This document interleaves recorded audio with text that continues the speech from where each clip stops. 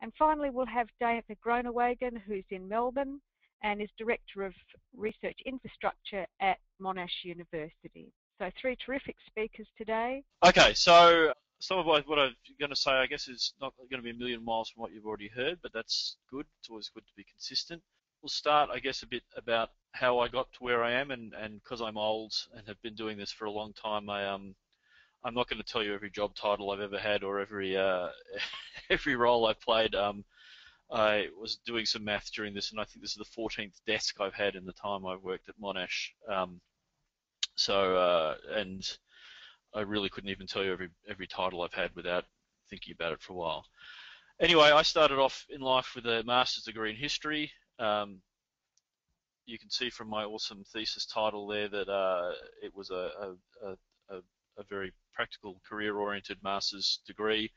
And about 20 odd years ago, I got a 3-month fill-in job as a loans person in one of our branch libraries.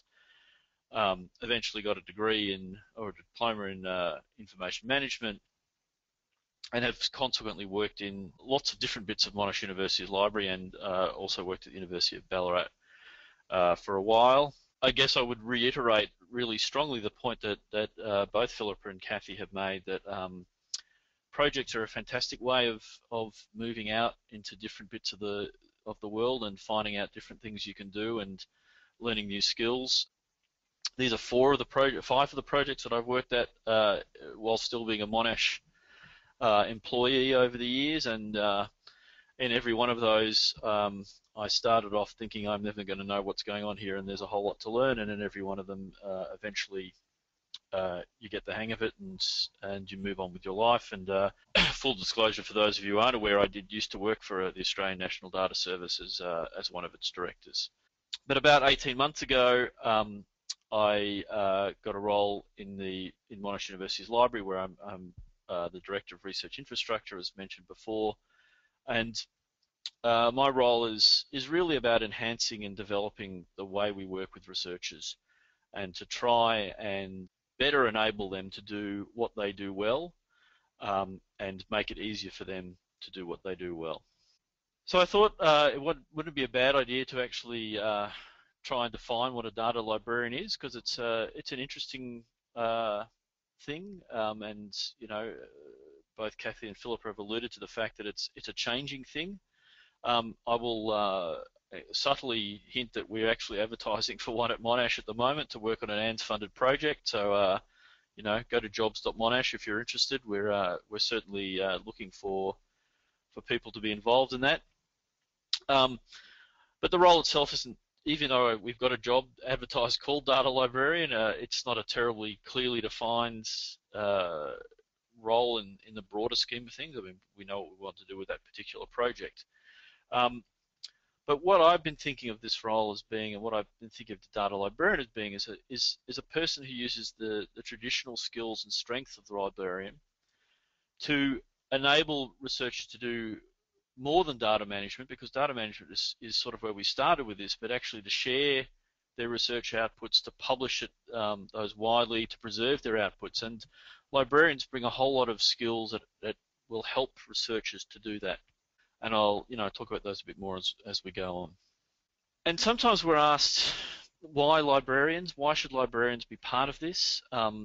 This is an interesting and ongoing struggle, I guess, in a university. A lot of people think of libraries as being the place where books go to die and students go to get out of the weather, and that's a real challenge for us. And we have to keep saying to people, well, why are librarians part of this? I think we are actually wanting to be part of this changing world, that the librarians I know, see that there's a different future ahead, and we need to do that. The library often has really good relationships with the researchers and the faculty, with the people who support them, and with other parts of the university. We cross over a large part of the function of the university and work with lots of different people, and those relationships are really important. And Kathy in particular spoke about that earlier, that those relationships with your technology services people, a relationship with your eResearch office, with your research office, those are really critical to being able to make it more seamless for researchers. I think librarians have a really good reputation for trust that, you know, most researchers who I talk with, they may not necessarily think we do the coolest things, but they certainly trust us to do what we do and do it well. I think we have a lot of transferable knowledge and skills. You know, a reference interview, which, you know, most of us learnt at library school, is actually a really important skill, no matter what you're talking to researchers about. We understand metadata a lot better than most people do in the university. We've been dealing with copyright and IP for a lot longer than most people in the university. And libraries have also been a centre for activities around scholarly communication anyway. You know, we've been pushing the open access thing for quite a few years, and we have actually done a lot of thinking about the issues around, well, how do you communicate research effectively? How do you look after that research output effectively? So these are some broader level skills, and, you know, both Kathy and Philip had lots of really nice lists of more skills than this, and you know, these are, because I'm a director, I get to be high level.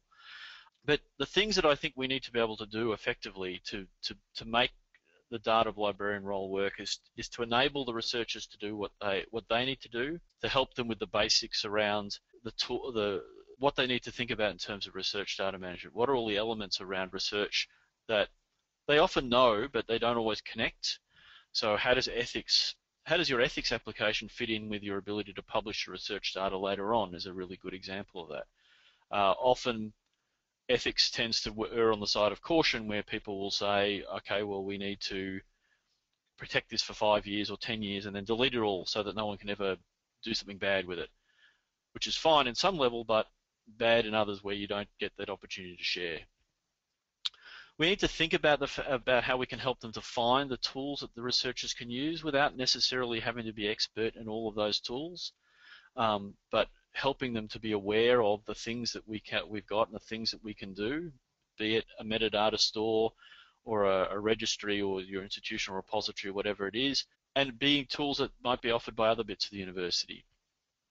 And that's where referring comes in, and that idea of being able to help to understand what the needs of the researchers are, and being able to refer them to other places when you need to be. And you know, someone described this to me really nicely recently. We say, well, as librarians, we've been very used to saying in the past, that's a hard question you're asking. I think I understand the question, and I'm going to need to go away and find more information for you to answer that question.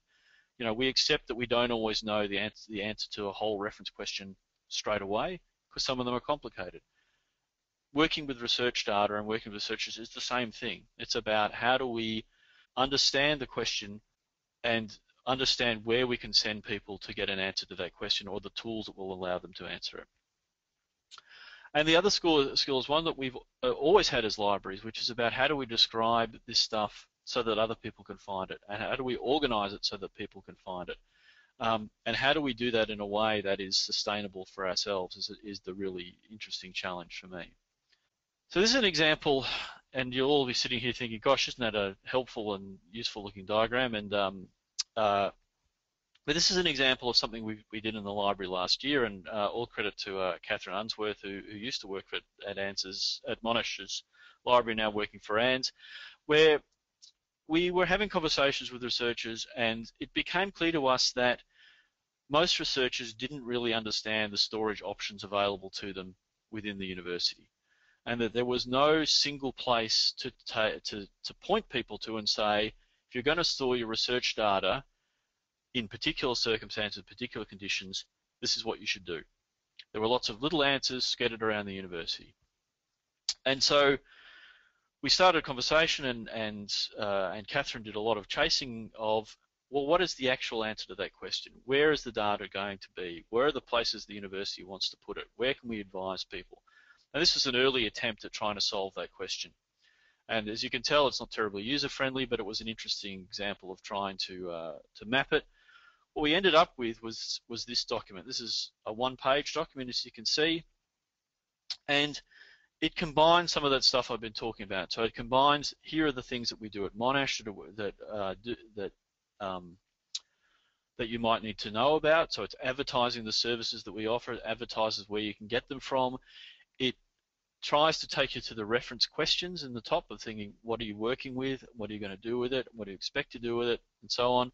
And it also says there are times where you need to go and talk to an expert. And it might be someone from our eSolutions, which is our ITS area, or it might be someone in the library. But we're trying to visualize something that will allow us to do that, and we're also acknowledging the fact that we need to put this out on the web because not everyone's ever going to come and ask us these questions. You need to put the questions where people can discover them. So I thought I'd just finish with a couple of comments on where things are going. This is from the Association of College and Research Libraries in the US, their environmental scan of where libraries are going over the next few years. The link is there if you're interested, and this isn't all of the things that all the trends or the headings, but these are ones that I thought were of particular interest in the research data space, and thinking about the skills that libraries are going to need, or the areas that we're going to need to be expert in or understand in order to advise researchers going forward and to work with researchers going forward.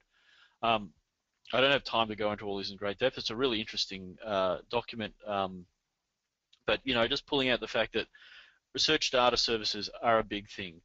Digital humanities are big things. Publication are big things. These are the, this is where our role is moving, and that raises really big and interesting challenges for us as data librarians. One is the challenge of learning new things and to moving into new areas in a sustainable way. It's a real, the libraries do lots of stuff. There's lots of things going on. We're not all going to get millions of new dollars to employ lots of new staff to do these things. How do we sustain these new services? Projects are great, and funding is lovely. And funding isn't forever, though. How do we actually take these forward into a service or a way of thinking that works forever?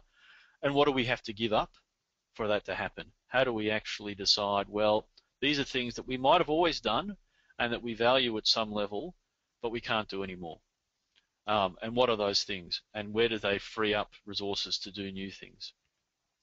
And as I said before, there's a real ongoing challenge in terms of us being taken seriously. Some academics, some researchers think, oh, library, great, love to work with them, fantastic. Some of them think, library, yeah, nothing to do with me. They're there to support undergraduates by putting the textbook somewhere. So continuing to develop our roles, continue to be shown that we understand not only the challenges in abstract, but the challenges the researchers face and the challenges in the researchers' way of doing things, I think is a really interesting one. And Kathy and Philippa both talked a lot about the importance of communication, the importance of talking and listening, and getting out there, and that for me is a critical part of what we need to do going forward. And that's my email address if anyone wants to send anything that we don't discuss here later on. But at that point, I'll hand back over to you, Jerry.